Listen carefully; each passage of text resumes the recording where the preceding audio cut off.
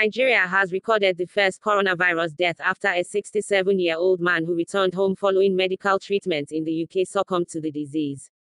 This was disclosed by the Nigeria Center for Disease Control (NCDC) in a tweet on Monday, March 23. The deceased man reportedly has underlying medical conditions. Specifically, he was suffering from multiple myeloma and diabetes.